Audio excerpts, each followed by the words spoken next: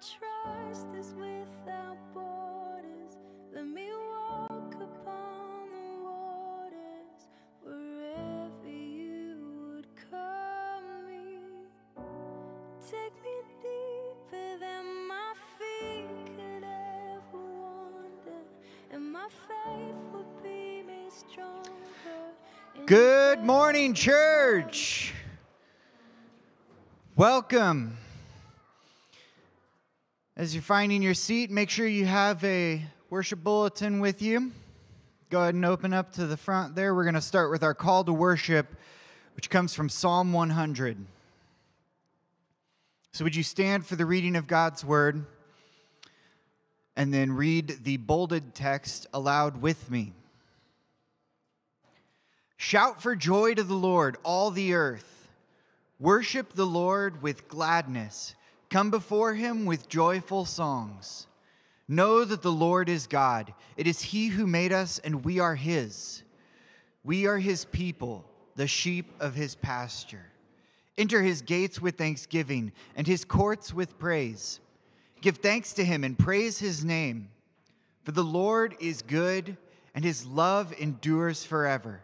His faithfulness continues through all generations.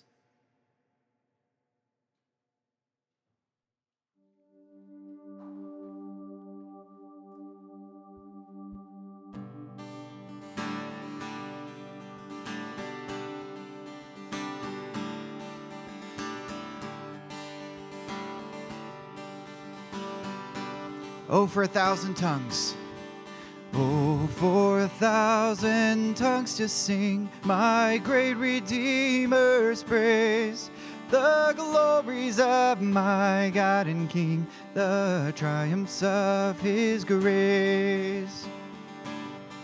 My gracious Master and my God, assist me to proclaim, to spread through all the earth abroad the honors of thy name. So come on and sing out, let our anthem grow loud. There is one great love, Jesus.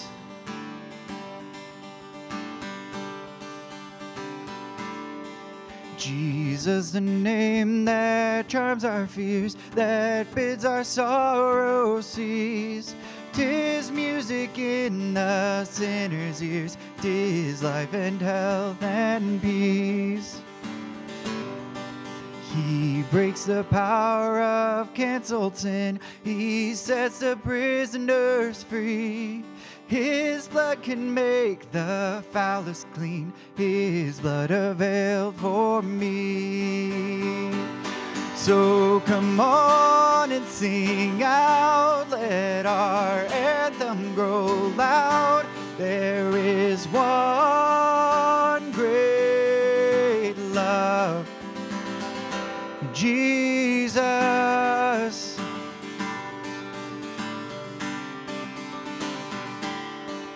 He speaks and listening to his voice, new life the dead receive. The mournful broken hearts rejoice, the humble poor believe. Glory to God and praise and love he ever give. By saints below and saints above, the church in earth and heaven. So come on and sing out, let our anthem grow loud. There is one great love. So come on and sing out, let our anthem grow loud. There is one great love, Jesus.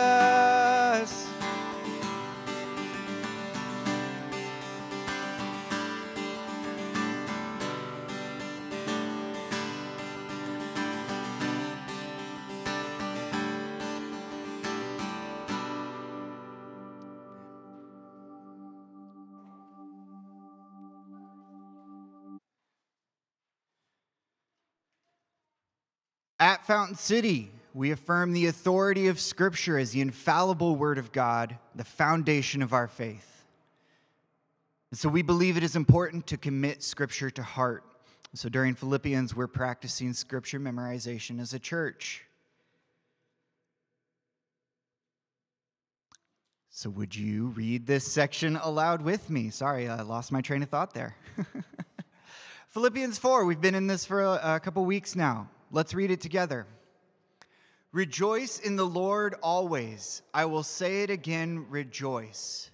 Let your gentleness be evident to all. The Lord is near. Do not be anxious about anything, but in every situation, by prayer and petition, with thanksgiving and prayer, present your requests to God. And the peace of God, which transcends all understanding, will guard your hearts and your minds in Christ Jesus. This is the word of the Lord. Thanks be to God.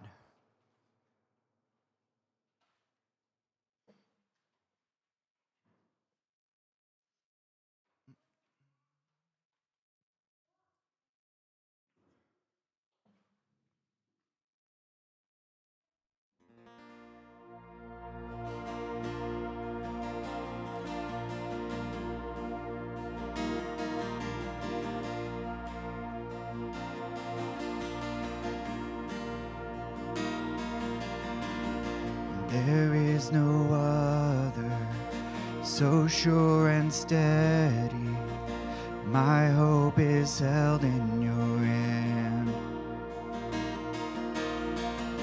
When castles crumble and breath is fleeting, upon this rock I will stand. Upon this rock I will stand. Glory, glory, we have no other King but Jesus, Lord of all. We raise the anthem, our loudest praises ring.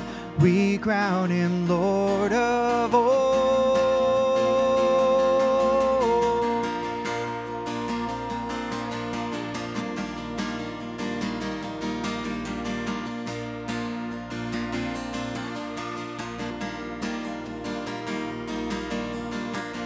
Your kindly rule has shattered and broken the curse of sin's tyranny. My life is hidden neath heaven's shadow. Your crimson flood covers me. Your crimson flood covers me. Yeah.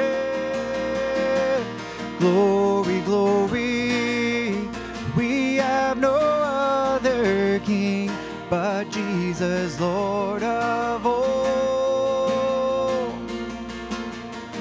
We raise the anthem, our loudest praises ring. We crown him Lord of all.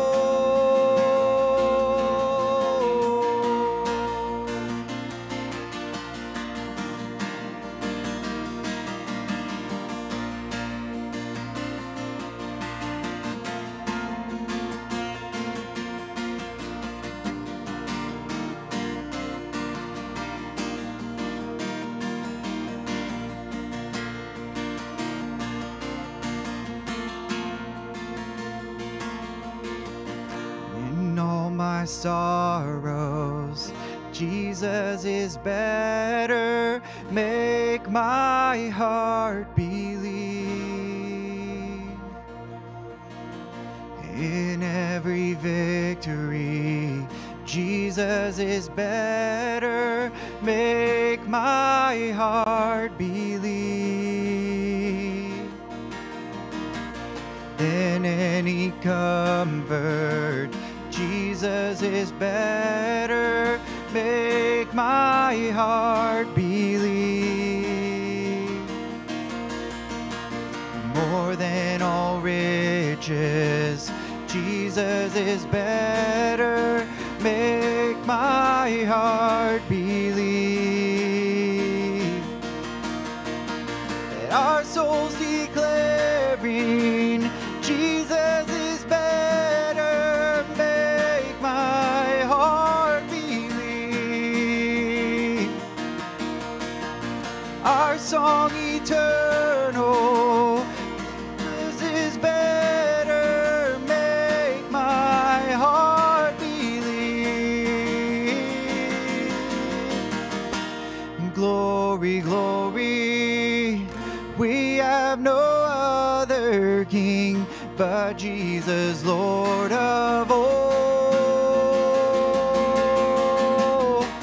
Glory, glory, we have no other King but Jesus, Lord of all. We raise the anthem, our loudest praises ring. We crown him Lord of all. We crown him Lord of all.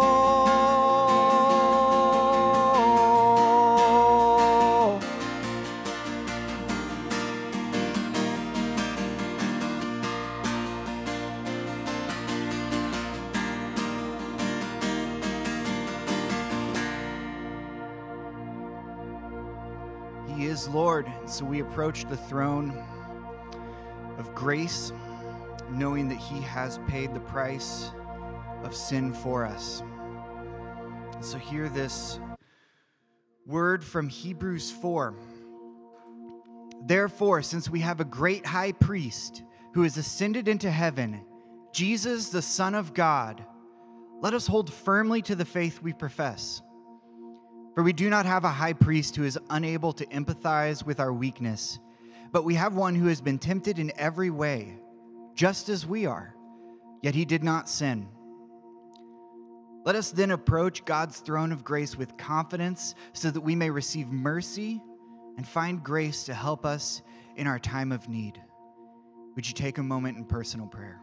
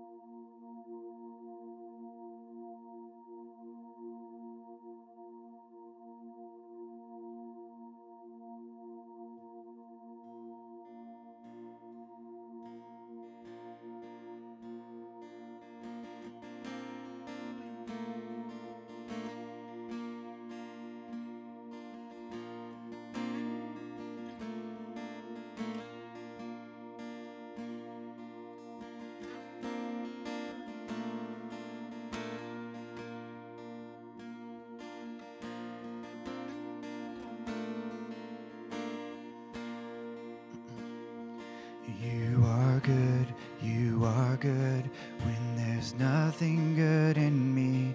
You are love on display for all to see. You are light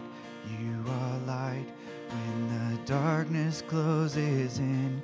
You are hope, you have covered all my sin.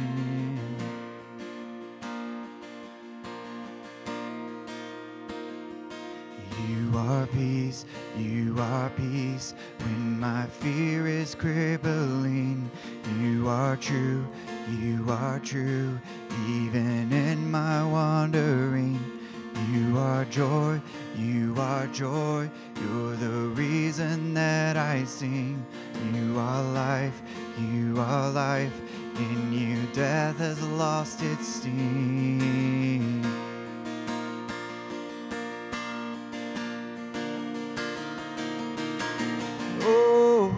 I'm running to your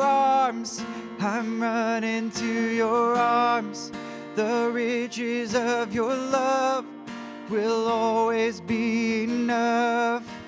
Nothing compares to your embrace.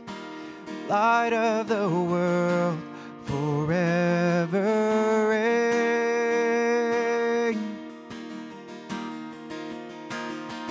You are more than my words will ever say. You are Lord, all creation will proclaim. You are here, in your presence I'm made whole. You are God, of all else I'm letting go.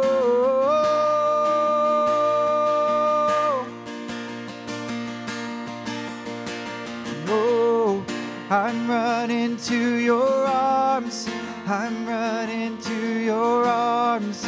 The riches of your love will always be enough. Nothing compares to your embrace. Light of the world, forever reign.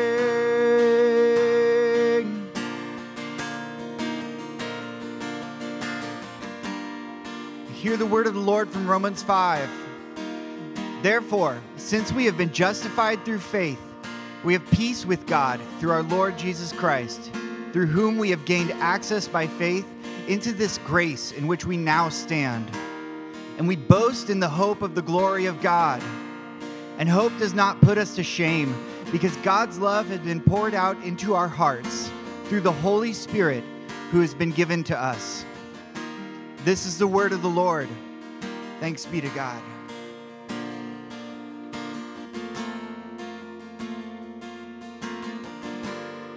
And my heart will sing, and no other name. Jesus, Jesus, my heart will sing, no other name. Jesus, Jesus, my heart will sing, no other name but Jesus. Jesus, my heart will sing, no other name. Jesus, Jesus, oh, I'm running to your arms, I'm running to your arms.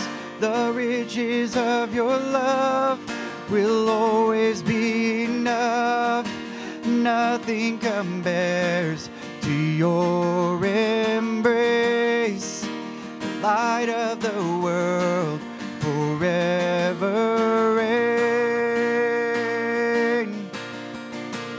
Forever reign. Forever reign. You may be seated.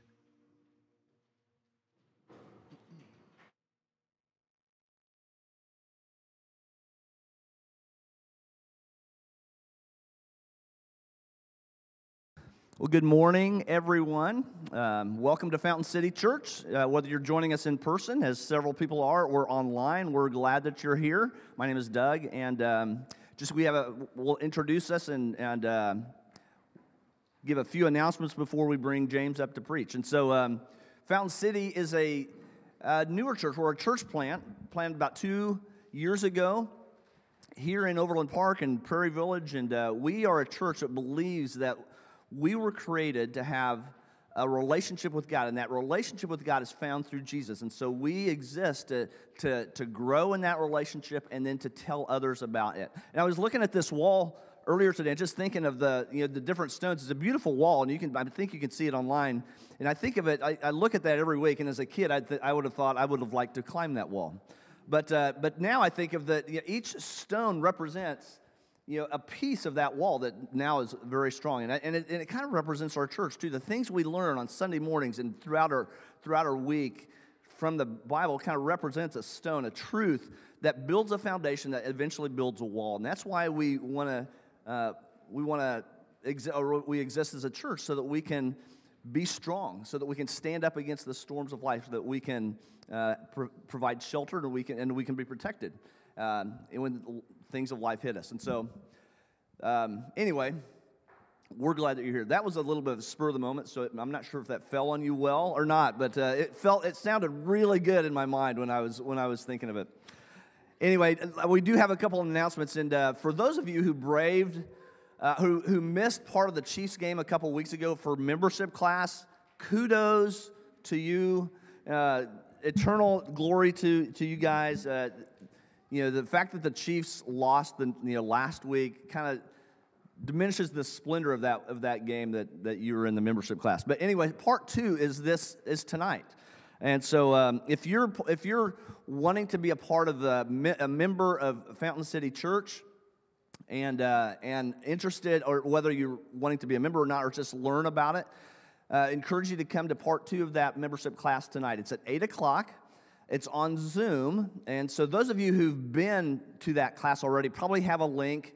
If you've been connected with Fountain City at all, there's a Zoom link that was sent out through email, and it's on Slack if you're on Slack. If you don't have that and you're wanting to come, please talk to James, and James will get that to you before tonight. It's about an hour long, and it'll be great just to learn about what's the process and what give a little bit of history and about Fountain City and what we're about. So that's tonight. And then the other thing I wanted to mention is this: if on Wednesday night of this week, we usually have home groups, but this week we're doing something special. We're having a congregational meeting, so it doesn't disrupt, and so we're from the normal schedule. So if you're used to coming to home groups, just come here on Wednesday night at 5:30. We're going to have pizza, I think, or some type of supper. And so if you haven't, I know Lindsay has sent out an email asking for people to RSVP if they're going to come, so that we can plan for food. And so if you haven't done that, please do so. But that's going to be a chance for us to look forward, kind of look back and celebrate what God's been doing in our midst the past few months. And then to look forward to the next 6 months and what we're going to be looking forward to in the next sermon series after we finish Philippians. And so it'll be a great time of fellowship and sharing, just hanging out together and getting an idea of where God is taking us and where God is leading us. So please come on Wednesday night. It'll be a great time, and it'll be in person. So we'd love for you to be there. With that, we're going to read God's word from today from the book of Philippians, where James will be preaching from. And so if you're able, would you please stand with me while I read this? And I'm going to put my glasses on. So Philippians 4, verses 14 through 20, Paul writes this: "Yet it was good of you to share in my troubles. Moreover, as you Philippians know, in the early days of your acquaintance with the gospel, when I set out from Macedonia, not one church shared with me in the matter of giving and receiving except you only. For even when I was in Thessalonica, you sent me aid more than once when I was in need. Not that I desire your gifts. What I desire is that more be credited to your account. And I have received full payment and have more than enough.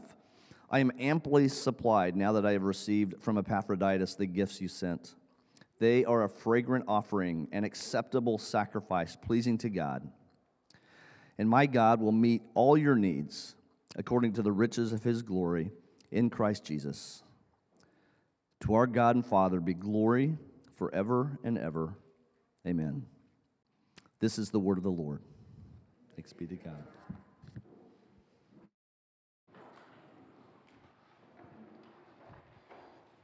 Amen. Thank you, Doug. Hey, good morning, everybody. Good to see you all. Welcome. We are 2 weeks away. Today, this week, and next week will be our last couple weeks in Paul's letter to the church in Philippi.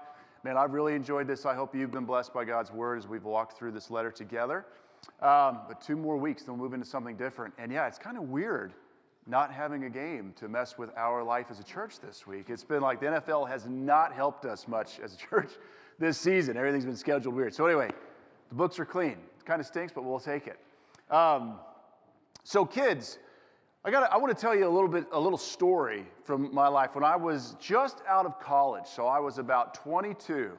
And one time, a couple of friends and I went camping. We were on this trail that was a very popular trail for like campers and hikers to go down. And we spent the night on the far end of the trail. And on the second day, when we were coming back, it rained. And it rained all day. And it kept raining. And we had to get home. We were in a hurry. So we went through the rain.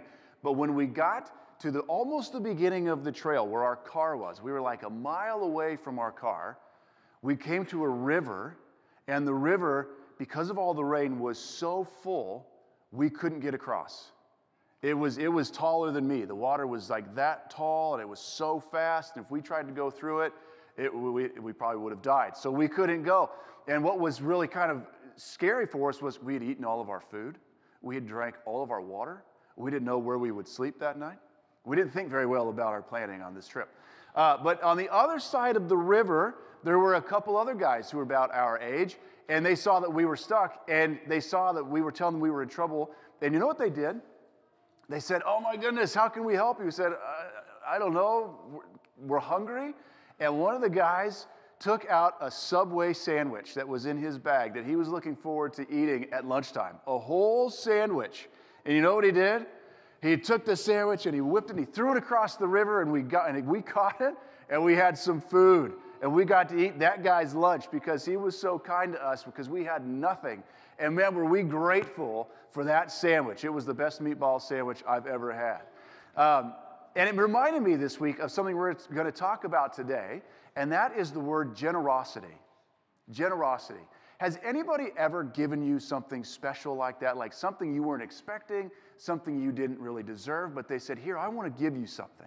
Has anybody ever done that for you? Maybe at school, somebody's given you some of their snack or their dessert, maybe a present. Anybody want to share something that somebody's given them? Can you think of anything? It's kind of a hard one to think of quickly. How about this? Have you ever given to someone something that you thought was generous? Have you ever said, "I want to give you something that was generous"? I bet you have. I see some hands coming up.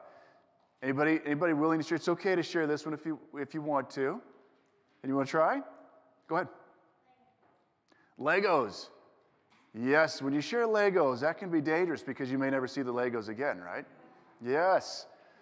Yeah, sometimes we share like our markers or our crayons or maybe like something special that mom made, like a dessert or dad made. We share that with our friend. And we know that when we give it, we're not going to get it back. And that person might keep it, and it's hard to give that sometimes and to be generous, isn't it? Sometimes when we have something and give it, it can be hard to give it. We're going to look at this today. God says that we can always be generous and be generous like without worrying at any time. That we can always give of what we have. Do you know why? Because God will always give us what we need to be generous. Jesus will always give us what we need in order to be generous with other people. We can always be generous. We're going to talk about that today. So, as we go, here's your little assignment, okay? I'm going to have you count the word generous. You hear that one? Generous or generosity. If you hear those words, count them. In your little worship book, I know there might be a page where you can make a note where you say, "Oh, there it is." Just make your little marker. It won't be as much as it was like a few weeks ago when I think our word was stand firm and you guys were just going like this. It will be a little bit slower today. But that's the word, generous, okay? All right, let's take a minute and pray before we get further into our sermon this morning. So please pray with me. Father, we give you thanks for this morning, where we recognize and acknowledge that you are the Lord, you are the maker of heaven and earth. The sun rises this morning because you set it in its place. You hold all things together. You've given us our lives, and you have brought us here. And we give you thanks for this blessing and this opportunity. We thank you for your promise that you are here among us, that as we gather in the name of Jesus, God, you, the creator of the universe, gather here with us as well by your Spirit. We ask that as we open your word, that you would teach us, that you would help us to understand what you have revealed. We trust that all of your word, all scripture is God-breathed and of you and useful for us. And so we ask this morning that you would teach us through these verses. I ask that you would help me in my words to honor you and be clear. I pray that in all of this, God, you would work in us that we might be renewed by or be transformed by the renewing of our minds, and that in that you would be glorified and that we would be transformed more into the image of Jesus, in whose name we pray. Amen. Well, several years ago, Lindsay and I were going through a really tough moment, a tough year, and we had a couple in our life who we knew. We didn't know them super well, but we knew them. And I think because of the grief we were experiencing and some other things, they wanted to do something kind for us. It was like some comfort or consolation. And they gave us 2 financial gifts that were crazy big. We couldn't believe it. We just blew our minds how generous these people were with us. Have you ever had someone give you something that just was beyond your expectation of generosity? Has anyone ever just given you, whether it's something financial, you weren't expecting it, they did a favor for you that just went so far beyond what you could have expected, they connected you with somebody, they covered for you at work. I know people who've been given cars. People do some generous things for us. Has anybody ever done that for you, something just super generous? Many years later, it is still hard for me to believe that this couple did for me and Lynn's what they did, because of how I am so often not generous. How hard it can be for me to be generous. This morning, we're going to look at generosity. We're going to talk all about that. I think one of the things we can glean from these verses this morning is about generosity. There's a lot that's kind of hidden in the details here. I'm going to focus on that point of generosity. Generosity is such a good thing, and we know that intuitively. We know that from experience, but it can also be such a hard thing to give, to be generous. Even when, I looked this up, scientific studies show that a generous life is a healthier life, a more fulfilling life, a happier life. And yet even still, it can be hard for us to live generously. So this morning we're going to talk about this. We're going to look at a few things. We're going to talk about how generosity is good and just acknowledge that. We're going to look at where generosity comes from, and that it comes from a kind of freedom.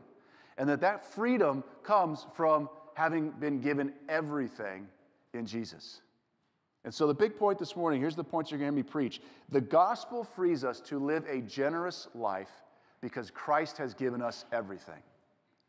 The gospel frees us to live a generous life because Christ has given us everything. So first thing this morning we're going to talk about is this. The point one is that generosity is good. Generosity is good. Now, when Doug read the passage, you might not have heard this coming straight out from it, and that's because this passage is a little awkward. I don't know if you picked up on that, but Paul's language is a little bit awkward. It's not as straightforward or just kind of clear cut, and it's like he's giving thanks for something, which we're going to talk about, and he is, but he's saying thanks. It can feel like he's saying thanks, but no thanks, or thanks, but I didn't really need it, and it can come across as what kind of thank you is that? And so let's get into the situation here. Remember, the Apostle Paul, who wrote this letter to a church in Philippi, he wrote this book of Philippians to a church that he had planted in this ancient city of Philippi. From the very first time that he went there, that Paul went to this city and planted the church, these Christians in Philippi, they had been financially supporting Paul. They'd been giving him financial gifts throughout his ministry to help him on his way, to help him everywhere he went. And he says they were the only ones who did this. And I think the reason why, just as a little side detail, the reason why that's true is because Philippi was the first city that Paul came to in Europe, and they were wanting to give to him, and it seems like he accepted that. But then as he went along, we know that he said, okay, I don't know that that's the best idea, and he started to just kind of operate without taking or receiving gifts from the churches he planted. But Philippi was different. For some reason, he allowed that to happen, and they consistently supported him in his ministry. Well, in this letter, remember a few months ago, we saw how a man named Epaphroditus, who was a Christian in Philippi, went from Philippi to Rome, where Paul was in prison, and he brought this huge financial gift to Paul because Paul needed that, because in a Roman prison, a prisoner was responsible for providing all of their needs: food, drink, clothing, anything you needed. You had to pay for it yourself. And so they brought him this gift, and he needed it in prison. And now he's responding to that. And he is saying, thank you. But in the Roman society, you need to understand that there was this unwritten code for how you handled that, for how you handled giving and receiving, for how you handled charity and generosity. And that's really what Paul is acknowledging, is that these Christians in Philippi were generous to him. They gave to him far and above what was expected, far and above what was deserved, without any expectation that Paul would repay him or repay them. And that is basically generosity. Giving far and above what someone deserves with no expectation of being repaid. And he wants them to know how thankful he is. But because of this unwritten code, he's kind of dancing around it a little bit. And that's because when someone gave charitably in the Roman society, in the Greek society, there were like these expectations or these roles that could develop in a relationship that made it awkward or inappropriate, and you didn't want that to happen. And that might not make sense to us today, but we have some social normalities or formalities like that as well. And in Paul's day, this was going on. And so what he wants them to hear clearly, and we need to hear this, is he is grateful and he's thankful. And he's saying what you did was a good thing. Your generosity was good. Thank you. And you see this in verse 14 where he says, yet it was good of you to share in my troubles. It was good of you to give to me financially when I was in need. Thank you. He's just acknowledging that. And it's just important for us to remind ourselves, generosity is such a good thing. Giving to someone, anyone, above and beyond what they deserve with no expectation of being repaid, it's a good thing. How many times have you, as we mentioned at the beginning, been blessed by this? I mean, I think of when people will listen to me. They give of their time. You know, hey, man, I'm having a tough week. Could you just sit down and listen to me and take some of your time, which is probably your most valuable resource, and share that with me? Or when we're financially in need. You know, in Johnson County, Kansas, that might not feel as normal, but there are many places in our city where people are in financial need, and just sharing with them and being generous with them is awesome. When someone gives you a job that you didn't ask for, or a promotion at work that maybe someone else could have gotten, but they like you and they want to give it to you. It might be nepotistic, I don't know. But in the workplace, maybe that's okay. Generosity is such a good thing. And you might be thinking to yourself, well, of course it is. I know that. Why do we need to be told that? Well, because of what I already mentioned, it can be really hard to be generous. It can be really hard to be generous. We need to acknowledge that. And I'm sharing from personal just reflection and being beat up this week by looking at this passage and looking at this subject. How often, what's your response when you walk by like a Salvation Army bucket year after year after year? And I don't know how often you walk past them, but you walk past them. Sometimes I'm like, oh my gosh, you serious? Do I have to get my change out? Do I have to look for money? And you don't want to hear me say that, but I think we all kind of do that at some point, don't we? Or you get to the year-end ministry asks. If you ever support a ministry and they have your address, they'll send you like, hey, we have these needs at the end of the year. Can you help us with that? And Lindsay and I we get a lot of those. And you go, oh, do we need to? Do we have to? Or how about when someone asks you for time? Like I mentioned, someone says, hey, could we get together? Could we get a cup of coffee? And you have an already busy schedule. You don't want to have to give up more time, but somebody asks you for that. Or someone asks you for a favor. Man, when I was in my 20s, I had a truck, and I was like the only person in my friend group that had a truck. I got asked to move stuff every weekend. I'd be like, go buy your own truck. But you get sick of that, right? And it's so hard to just be overflowing with generosity. It can be hard to be generous, to give above and beyond what's deserved or what's expected with no expectation of being repaid. So when you see generosity, I think it's natural for us to ask, and we should ask, where does that come from? How does that come out? And to get at this, I want to ask a question for us all to consider. Just kind of reverse it here, reverse engineering. What makes generosity difficult? In your own life, what can make it hard to be generous? And like I mentioned, this has been just hitting me hard this week because I think about when Linz and I were first married, and even before we were married, but when we had nothing but maybe a little debt. That was our net worth. It was so easy to be generous. I feel like we were kind of generous people. I mean, we didn't think about it, but looking back, I'm like going, what happened? We used to be generous people. Things that we gave or things that we did and didn't think twice about it. And now I'm going, I don't think we would do that now. And I'm wondering, why not? What's happened? Why is it so hard for us to be generous sometimes?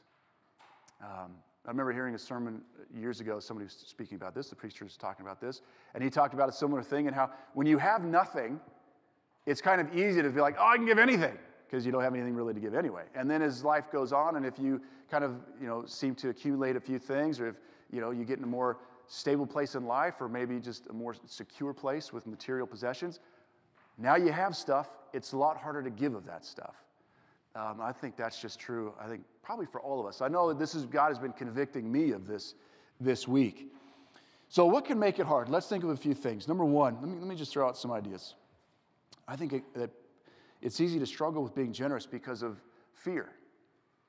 We can fear not having enough. Right? If I give this, then I may not have enough. I might fear struggle or hardship. If I don't have this thing, then what if something hard happens and now I can't deal with it because I gave away what I had? We have this fear. I think another thing is pride. I think that's a big one, especially, like I said, here in Johnson County, Kansas. In a community like this one, we go, I earned this. I deserve this. I know money is not easy to come by, doesn't grow on trees, and I'm not just going to give it away to somebody who will waste it. I'm not going to give it to that guy on the street who's just going to use it for booze and alcohol or booze and drugs. I'm not going to give it to that ministry or that nonprofit that just won't use it as efficiently as I will. So I just, forget that. I think we can struggle with that, with this kind of pride. I think a big one also is a sense of false security that can come from having stuff, from possessions, right? The things we have, we can feel like they make us safe. I'm secure now, I'm safe now because I have this stuff. And there's something, profound that happens with this. The possessions, I'm going to speak primarily about financial or hard resources, material things, valuable things, because that's what Paul is referencing in this passage. Possessions that we have that we think support us, protect us, help us, serve us, actually that turns on us, and those possessions actually begin to imprison us. They begin to hold us down. They begin to control us. And when we think that they're serving us, in effect, really, we are serving them. And how does that happen? Well, because ultimately, our possessions can become for us our location of our hope, the source of our identity, the source of our security, the source of our salvation. They can become godlike. The Bible talks about that a lot. The Bible talks about money a lot. And one of the things that it consistently says is that, hey, money is not a bad thing. Money is a neutral thing, and often it's a very good thing. But we have to watch out because money, wealth, can become an ultimate thing if we're not careful. And when it becomes an ultimate thing, that's when we look to it for our grounding in life, our security, our hope, our meaning, like I said, our salvation. Money is where we turn, or possessions is where we turn for everything.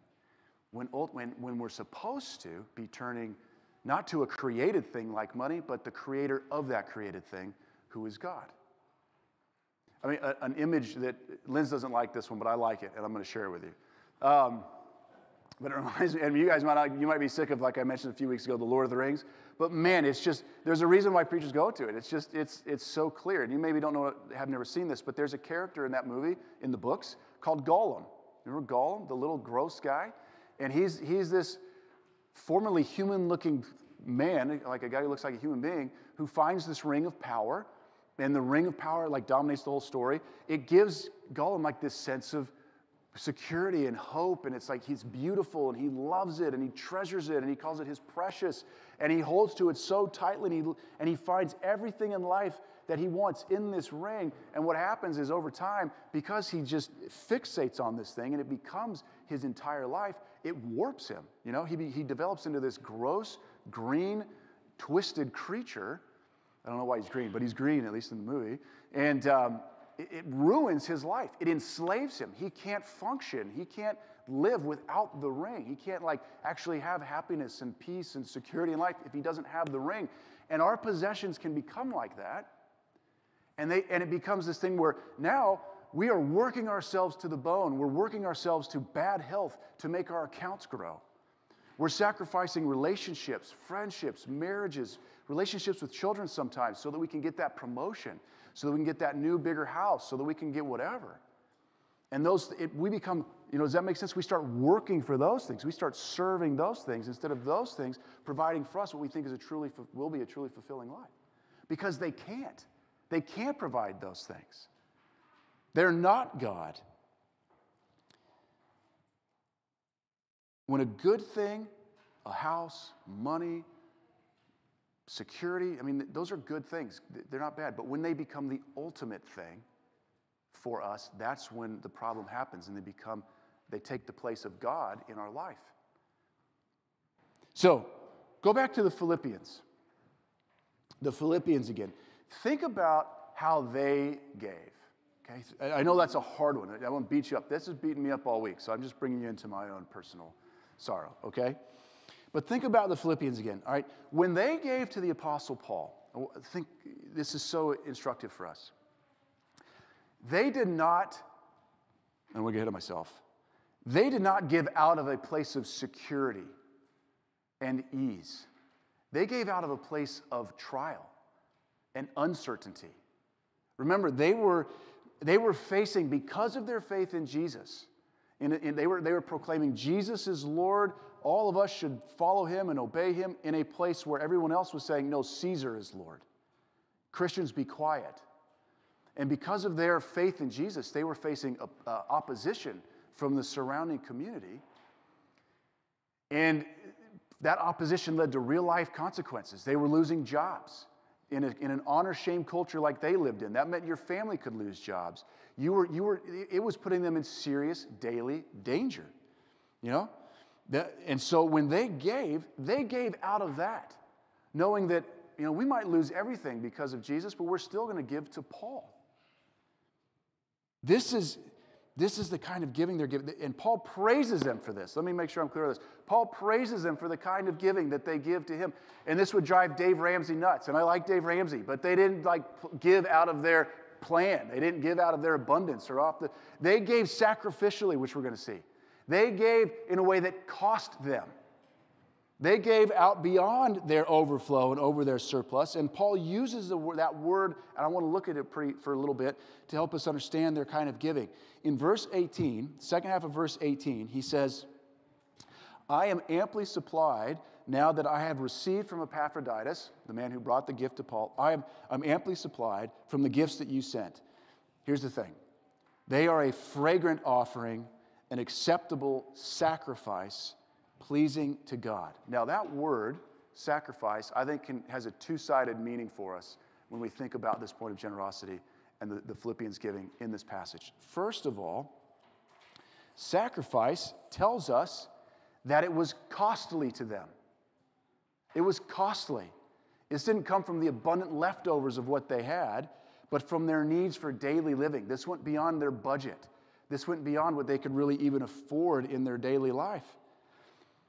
But because of their, I'm going to hit myself. It was costly to them.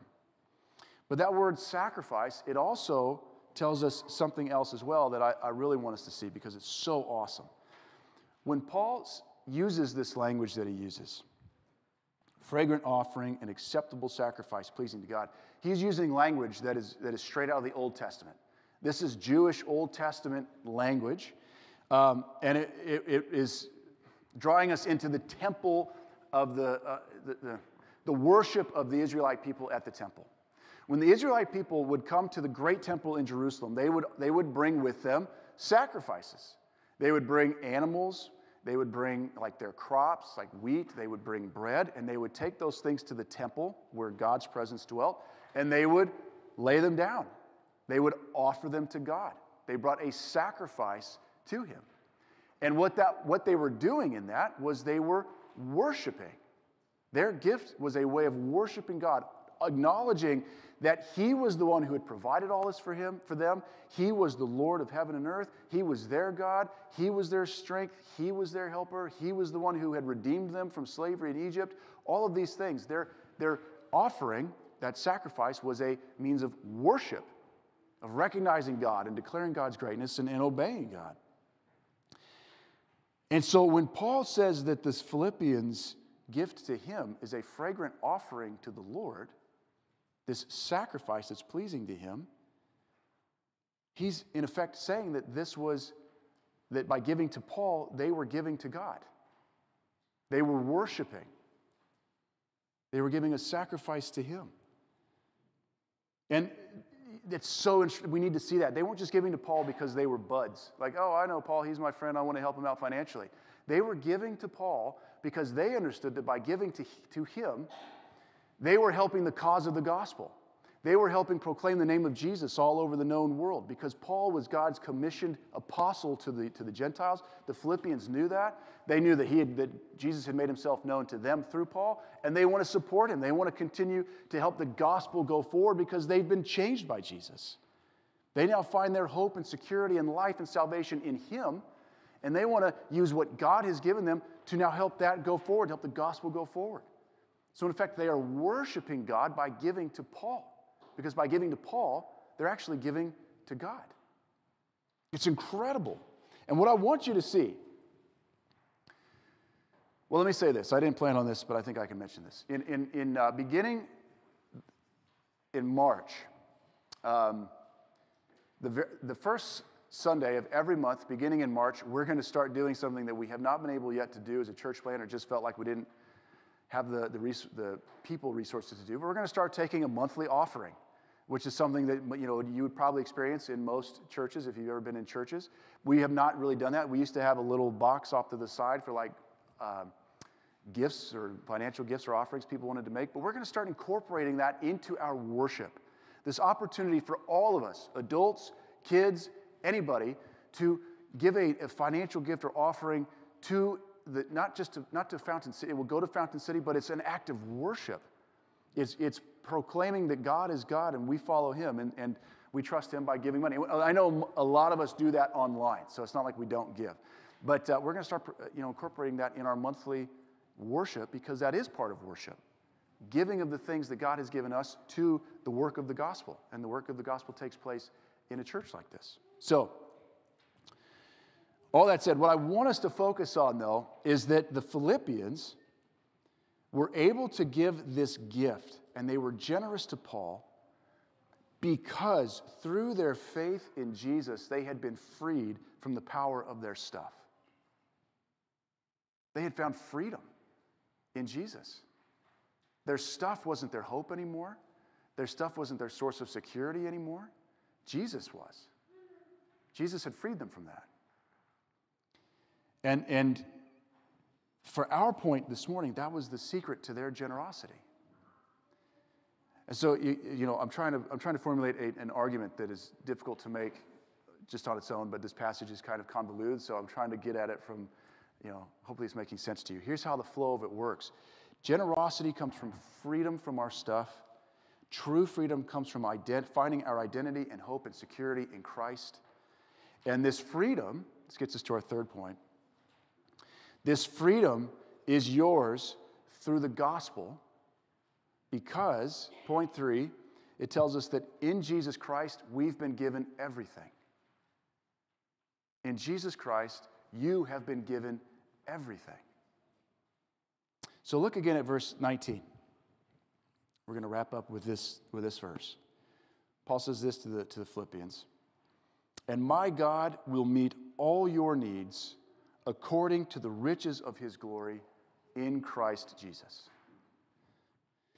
Earlier this week, I was doing some Bible reading, and Henry came up and sat with me, and we read through Psalm 24. I don't know if you know Psalm 24, but it starts this way. The earth is the Lord's and everything in it, the world and all who live in it. The earth is the Lord's and everything in it. What does that mean? It's really cool. What it means is that every single thing you see, this whole room, when you go home, every tree, every house, every rock, every person, every bird, everything you see, even yourself in the mirror, belongs to God. It is the Lord's. Why? Because he made it. He is the maker of heaven and earth. He is the origin. He's the source of all things, and all things belong to him. They all come from him, and they all belong to him. And out of his generosity, he shares all of that with us. He gives it to us. He wants us to enjoy what he's made. He gives it as a gift.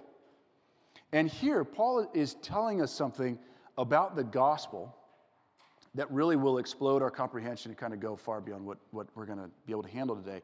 But he is saying that in Christ, in and through Christ, God has given us access and ownership, really, to everything. Everything. This week, I was praying through this passage. I was trying to just discern, like, what to say and how to say it. And I'm trusting that God will make this make sense to you where you need to hear it. But I had this, like, image pop into my head as I was praying. I was like, okay, this is interesting. And it was like this humongous, like, cavern.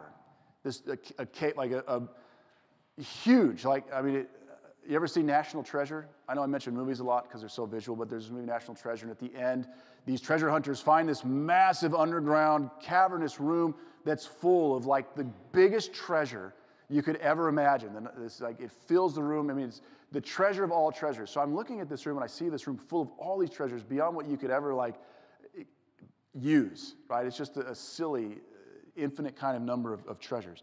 And I'm looking at that, and then the, like, scene changes in my mind because I'm, like, thinking all this through, and I begin looking at the cross of Christ with Jesus on the cross. And I think I was thinking about that because it's through the cross, it's on the cross that the riches of all that belongs to God, everything he has made, is given to you. On the cross, when Jesus, the Son of God, dies, the heaven and earth join in one place, and there on the cross, the door is opened for you and me, the door that our sin closed, the door that closed because you and I turned away from the Creator to created things. We distrusted God, we disobeyed him, sin came in, separated us from God, closed the door to relationship and fellowship with him, closed the door to the goodness of life and the fullness of God intended it. Because of Jesus on the cross, that door has been opened. Through Jesus and his sacrificial death for you and for me, we have been brought back into fellowship with God, relationship with God, good standing with God. We are now his children. We have now been made heirs. Paul says in another letter to a different church, he says, we are now co-heirs with Christ. You know what that means? Everything that belongs to Christ, we are heirs of the same kind. That's scandalous to our minds. We go, that can't be right. That's what the Bible tells us. Everything that belongs to Jesus Christ will be given to us. A new heavens, a new earth, a new kingdom, a redeemed world, that's going to be given to us where we will reign with Christ. We will steward it. We will work it. We will reign over it with him. And we have to wait for that, but that's all been given to you and given to me. And right now, as part of God's family, as his children, God's promise is that he will provide every single thing you and I need. Everything is his, and he can give you every single thing you need and beyond that. He can go far and beyond what you could ever imagine, far and beyond what you could ever even think about, because he has it all, and he will give it to you all. And Paul makes this promise to the church of Philippi. He's making a very strong promise. He's saying, you gave to me as an act of worship to God, and I'm telling you, my God, and he's not trying to say there's like some different God. He's just saying, listen, I'm representing God for you right now. My God will meet all of your needs, according to his riches in Christ. In Christ, you have access to everything. God will give you everything you need. It may not be wealth, it may not be extravagance, but what you need, he will give you. Every time you are generous, anytime you give, anytime you obey God and give to him and his kingdom and the gospel work, God will meet every single one of your needs. He will never let you go the way, whatever it is. Even if it costs you your own life, you still will get what you need. Because think about this again with resources. All of us are going to meet the end of our lives someday. All of us will die. That is true. That is reality. And at the end of our lives, nothing we own right now will be able to help us. Nothing can help you. Your house, your retirement accounts, your great accolades and trophies on the wall. When you're about to face God, when you're about to die, none of those things can give you what you need, but Jesus can. He will meet every single one of your needs. This is amazing. This is the gospel. The gospel frees us to be generous people because in Christ we've been given everything. Let me tell you a couple things. Let me close with a few stories. We're almost out of here. I want to share how I've seen this truth and generosity at work in the life of our church. Because this isn't like, I don't think this needs to be a beat you over the head kind of message, or this is not a guilt trip message. I want you to hear this as an encouraging and empowering and joyful, hopeful message. Because God, let me tell you, I've seen God's presence and power at work in this church because of how generous this church is. And how we've seen generosity. Remember 2 years ago, many of you know this, our church, almost exactly, it was 2 years ago in December, you remember we had all of our materials, all the stuff we would use on a Sunday morning, we had it stored in a trailer, and that trailer got stolen. And so we lost all of our stuff. And it was a lot. We had like $18,000 or $19,000 worth of stuff in there that had come from a big gift someone had given us. And because of some complications, insurance didn't cover that, blah, blah, blah. Well, what happened? God's people, churches that we're connected with because of our denomination, what did they do? They gave abundantly to us as a church, and they gave financially to us more than we had lost. And this wasn't like, oh, we're just like a super mega rich church and we can just give you a check anytime. It was like they gave out of a costliness to them. They gave out of the budget line that didn't cover that for us, but they gave generously to us, and it blessed us incredibly. This year, you guys don't see this, and we, like I said, we don't have a offering during our worship, so we don't see each other give. But we had an incredibly generous end of the year giving from within our church. People gave, our bookkeeper tells me all these things. But we had this massive end of the year gift from our congregation that was just like far and above beyond what we've usually seen. That's generosity. That's God putting on our hearts, hey, I want you to give to my work, to the kingdom work that's happening in this church. That's amazing. One more thing. Many of you know this because you're part of it. Annika Bergen, who's not with us this morning because she's in California or on her way to California, because she's working with a ministry called Exodus Cry that helps women who are being trafficked, and the Super Bowl is a primary place for that. So she's out there doing some work with them, Exodus Cry. I had nothing to do with this. That's why I can share. It's like, this is so cool because I had nothing to do with it. But Annika's part of the home group that meets at my house, and our home group came around Annika, said, how could we help you? And some financial giving could help her with what she's doing. And so our home group generously gave to Annika, I forget the amount, it's not important, but several hundreds of dollars to Annika with some other gifts as well to help support her and just bless her in this work that she's doing in California. That's awesome. That is the generosity that comes from God at work in our lives. That's generosity that comes from the gospel. This is what I'm talking about. The gospel frees us to be generous people because in Christ we have everything. That's so good. So I just want us to think about that this week and just think, can you imagine, man, what could God do in and through us as we continue to be generous people? If we believe it. It all comes back to that belief part. If we would believe the gospel day in and day out, and with faith follow him and trust him and believe that Jesus will meet all of my needs, that his way is the best, that my stuff is not, but his way is. And man, I want to be part of that generous lifestyle. It's incredible. It's incredible. And I love how Paul ends this. I'm going to end it this way with him. The only right response to any of these stories, the only right response to anytime we see generosity in others, we receive it. By God's grace, we give it. It's this: to our God and Father be glory forever and ever. All of this work, the kingdom work, generosity, blessing others, it's all about giving glory and honor to God, from whom all of these gifts have come. It's the doxology that we often will sing. Praise God, from whom all blessings flow. Right? So with that, let me pray, and we'll move on. So please pray with me. God, we thank you for your abundant grace and generosity to us. We thank you that in your Son, Jesus, you have given us everything. We thank you for your forgiveness of our sin. We thank you for your grace to us to bring us into your family. We thank you for making us co-heirs with Christ. Jesus, we thank you that you have made all this possible by the generosity of giving your own life, dying for us on the cross, giving us everything, far and above what we ever deserved. We didn't deserve any of that, and yet you gave it. We give you thanks, Lord, and ask, please be glorified in us. It's in Jesus' name we pray. Amen.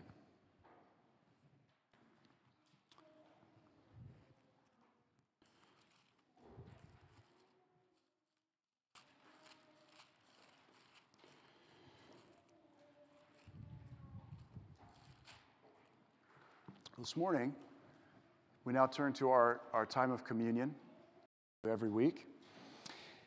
And in communion, I think we see the purest, most powerful example of generosity. Right? Perhaps no verse in the Scriptures communicates this to us more clearly than John 3:16, the verse that we all know. Right?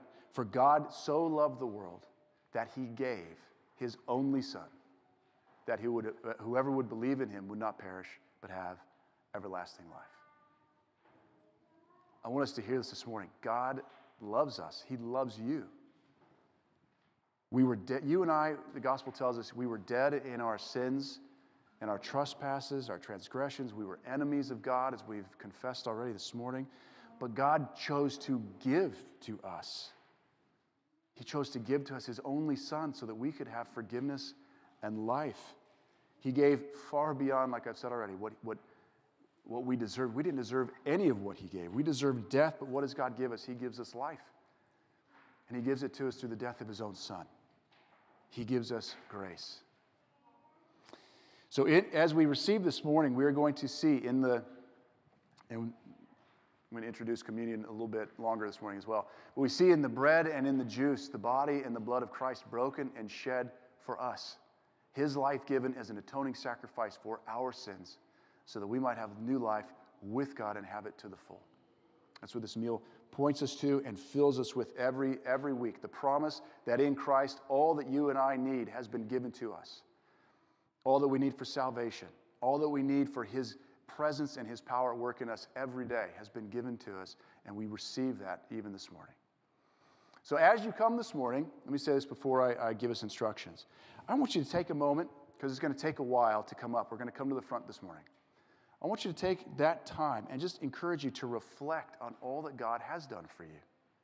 Reflect on those things and come up with a heart of thanksgiving and of celebration. Because Jesus he is the victor. He has overcome all of our sin. He has overcome all death. He has overcome the enemy. He has given us life everlasting. That is yours in Christ. So come up and receive that way this morning. Now, we do have a new way we're going to do this today. I don't know if you can see this. I'll hold it up. This morning we have one bread and a cup with juice instead of wine. But we have this morning. And so what I'm going to do is I'm going to hold the bread, and Doug Karst is going to hold the cup. And as you come forward, if you're comfortable, I'm going to rip off a piece of bread for you and hand it to you. And then you can take that and dip it in the cup that Doug is holding and receive that way. If you're a little not comfortable with that yet because of COVID, we also have some communion packets, those little cups that you can just open, and has the wafer and the little red liquid in there that you can receive as well. So you can choose. With that said, this is going to be hard for me to do this. But I want to read to you what Paul told the church in Corinth about what we are about to receive. And so this is 1 Corinthians chapter 11, verses 23 through 26. He says, "For I received from the Lord what I also passed on to you. The Lord Jesus, on the night he was betrayed, he took bread, and when he had given thanks, he broke it, saying, 'This bread is my body, which is given for you. Do this in remembrance of me. In the same way, after supper, he took the cup, saying, this cup is the new covenant in my blood. Do this whenever you drink it in remembrance of me. For whenever you eat this bread and drink this cup, you proclaim the Lord's death until he comes. So with that, why don't we all stand?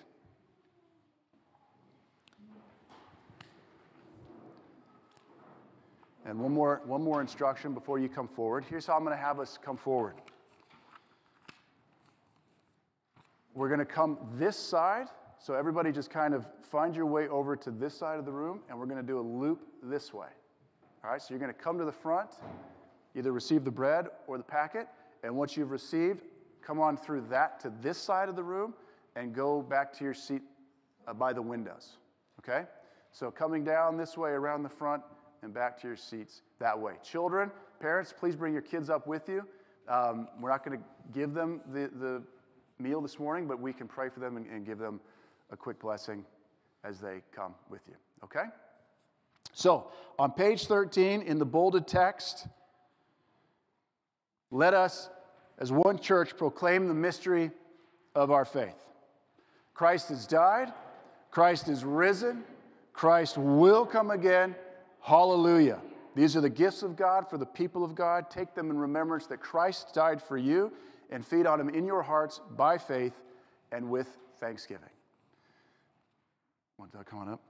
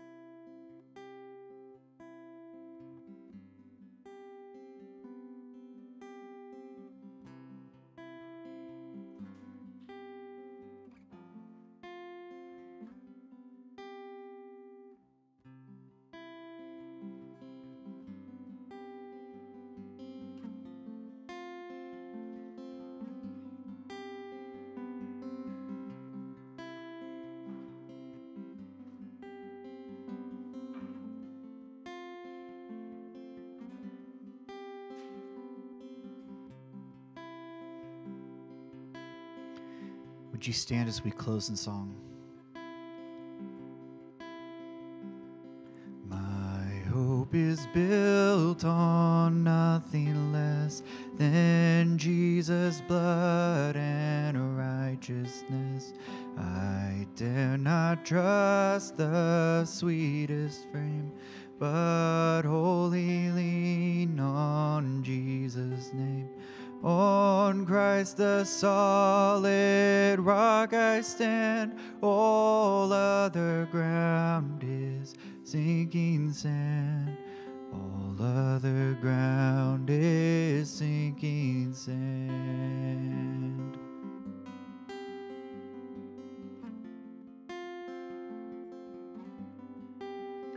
When darkness seems to hide his face, I rest on his unchanging grace.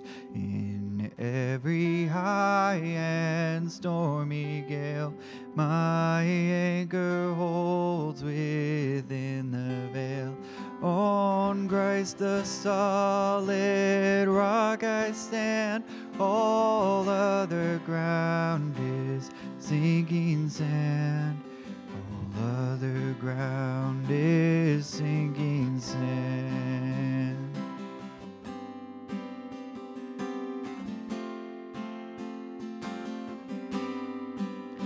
His oath, his covenant, his blood supports me in the whelming flood.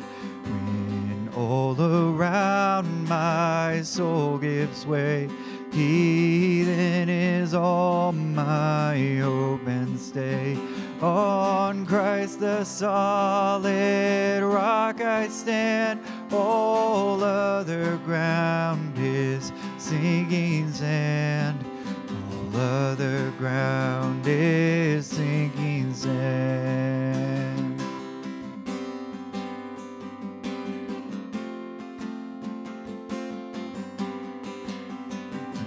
When he shall come with trumpet sound, oh, may I then in him be found, dressed in his righteousness alone, faultless to stand before the throne. On Christ the solid rock I stand, all other ground is sinking sand. All other ground is sinking sand. Amen. Well, church, as you go now from here, go knowing that in Christ, he who is able to do immeasurably more than all you ask or imagine goes with you. And in Christ, may you be filled with faith and courage to walk in freedom, so that in all things at all times, having all you need, you may abound in every good work, to the glory of the Father and the Son and the Holy Spirit. Amen.